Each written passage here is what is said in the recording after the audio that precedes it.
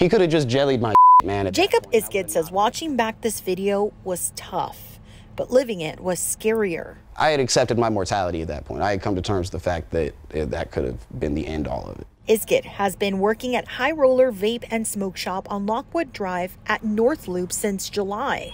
Last night was a shift he'll never forget. As soon as I unlock the door and I go in, boom, this dude's right behind me. I feel cold steel to the back of my neck. The robber is seen on video, holding the gun up to Iskid's head as he took cash from the register.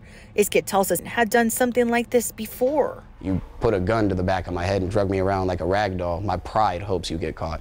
What's up? How are you? It's been 24 hours and Iskid is back at work exactly where he lived this scary encounter. I need money. I need to get paid. I can't miss a day.